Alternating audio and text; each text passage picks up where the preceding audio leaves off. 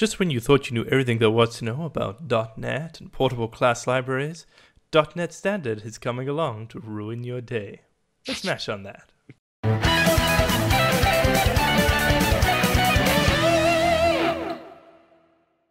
Hi everybody and welcome to another episode of the Asp.Net Monsters. In today's episode, I'm going to be confusingly stumbling around .NET Standard and trying to explain exactly what it is and why it is.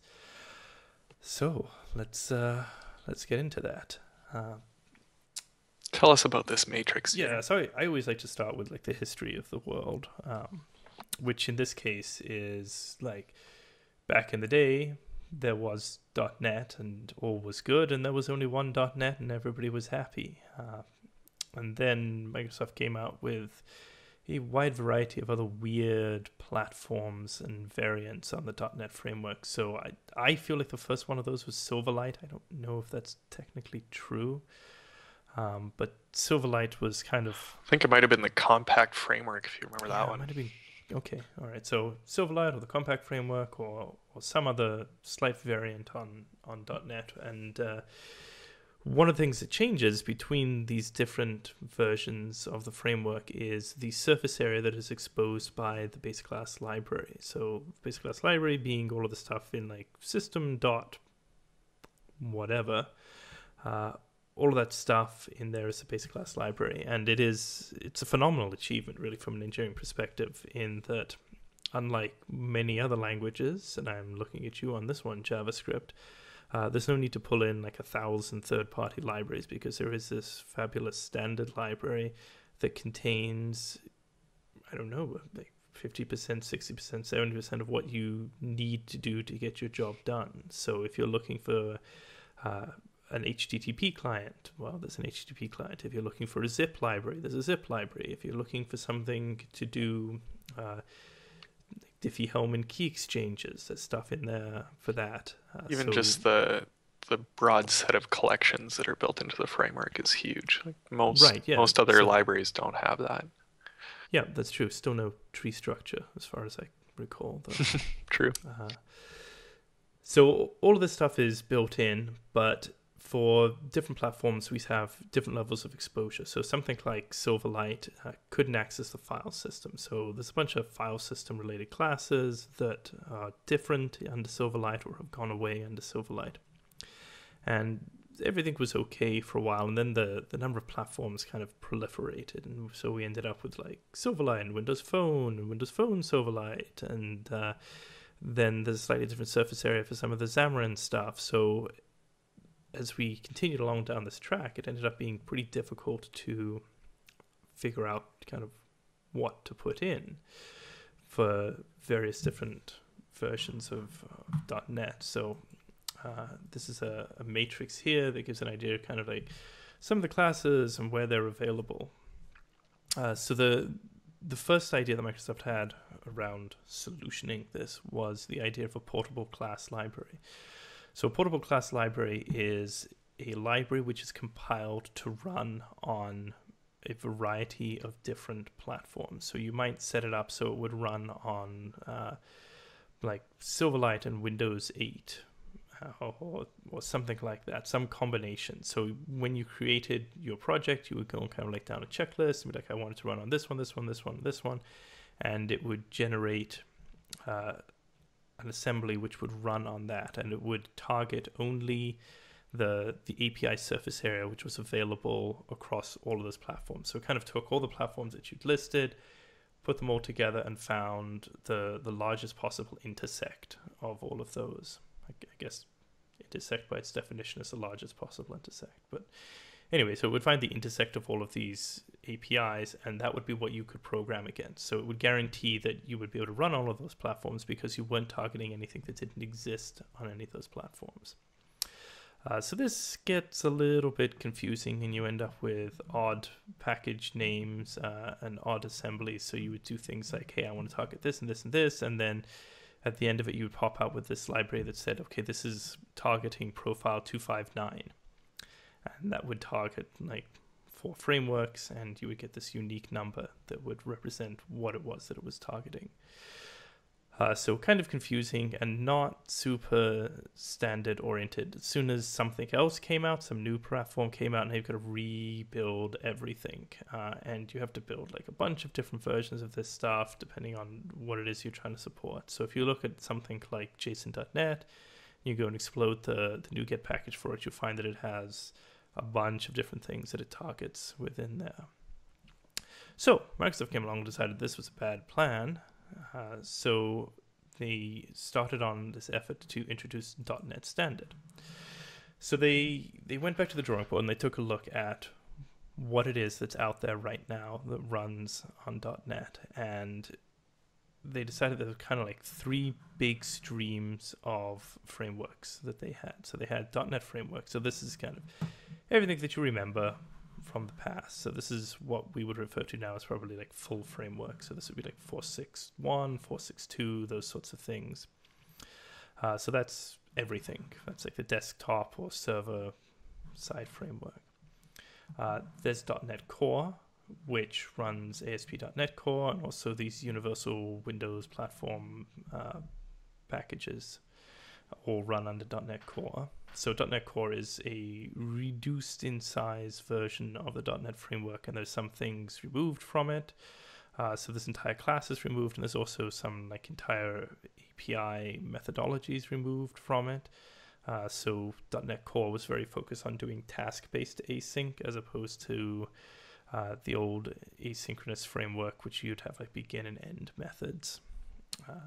At the same time, there was also this third giant stream here, which was the Xamarin stream. And of course, Microsoft have brought Xamarin under the corporate umbrella now. So they have some ability to influence the way that Xamarin works.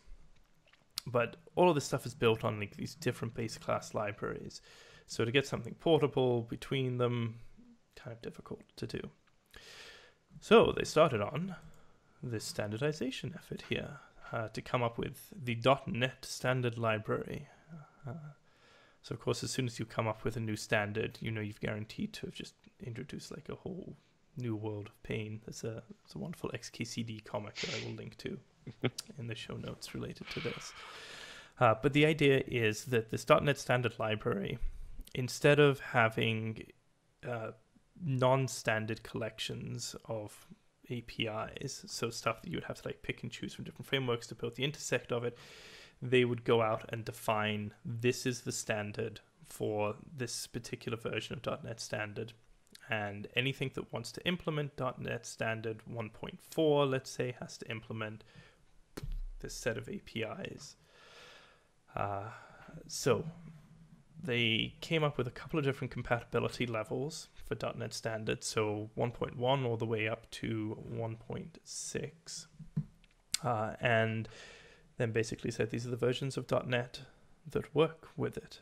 So if you are running something like Windows Phone Silverlight, then you can only support .NET Standard 1.0. So if you have additional functionality in a library that you need and it targets 1.2, well, you're out of luck if you're trying to target Windows Phone Silverlight. So the idea here is if you are a library vendor, then you would like to target your library at as low a possible version of .NET Standard.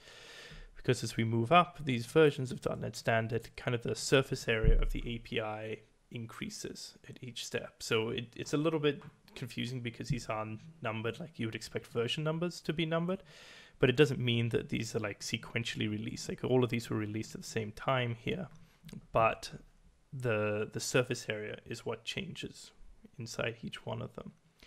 So something like .NET 4.5.2, well, it supports .NET Standard 1.2. So if you compile your library down to .NET Standard 1.2 and you don't address any of the new APIs in 1.3, then you can be guaranteed to run on 4.5.2 and 4.5.1.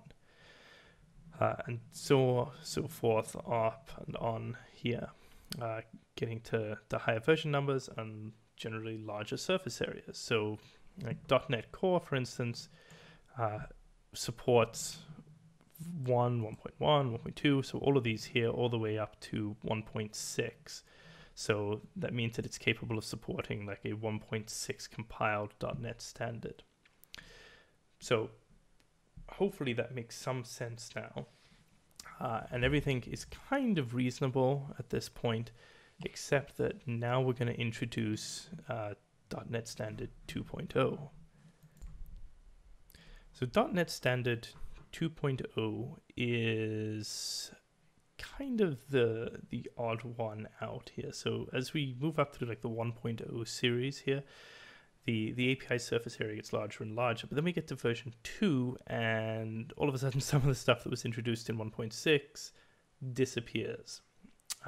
And the reasoning for this is basically because 4.6.2, .NET 4.6.2 doesn't have fantastic adoption yet. So the idea was that version 2 of .NET Standard should basically implement the API that is the most available out there.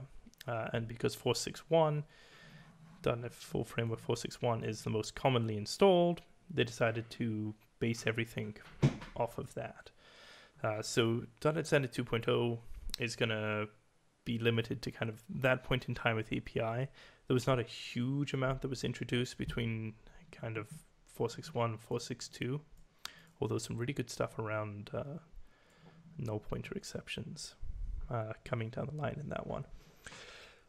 So by moving to this 2.0, they're hoping to do like a big standardization effort and kind of bring a bunch of platforms up to being .NET Standard 2.0. So the next version of .NET Core is going to support .NET Standard 2.0. Xamarin iOS is going to support it, Xamarin Android, the Universal Windows platform is going to support it. So it's going to give us kind of like a line in the sand that you can say, look, my library is going to support .NET Standard 2.0, and it should allow for some great compatibility across kind of the installed base of applications that are out there. I noticed that Windows Phone is not on the list here to move up to 2.0. So that's Windows Phone 8. Windows Phone 10 would be under that Universal Windows platform. Okay, that makes a lot of sense. I was going to read into that more than I probably should.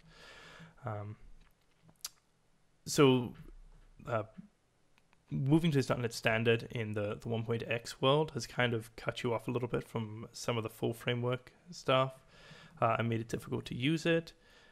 So there is like some portability shims that get you back to standard library and the portable class library, and that stuff is going to get a little bit better in the 2.x series.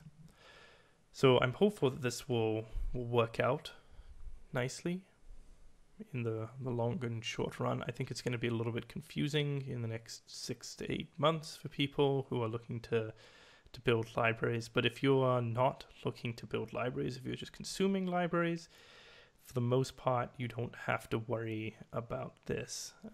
You just need to be maybe a little bit concerned about the libraries that you do have and what version of .NET they target right now. So if you happen to be building something right now and it targets some libraries that only work on 4.6.2, that might be something that you want to look at talking to the library vendor about, maybe moving back to 4.6.1 so that they can have full .NET Standard 2.0 support.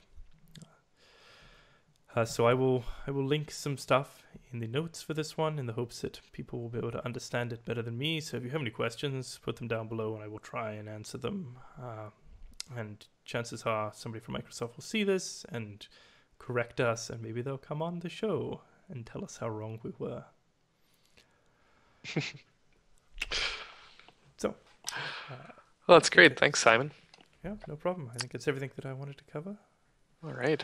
Well, thanks. So we'll see everybody on the next episode of the Asp.Net Monsters. Remember to like, share, comment, and email us if you have any additional questions.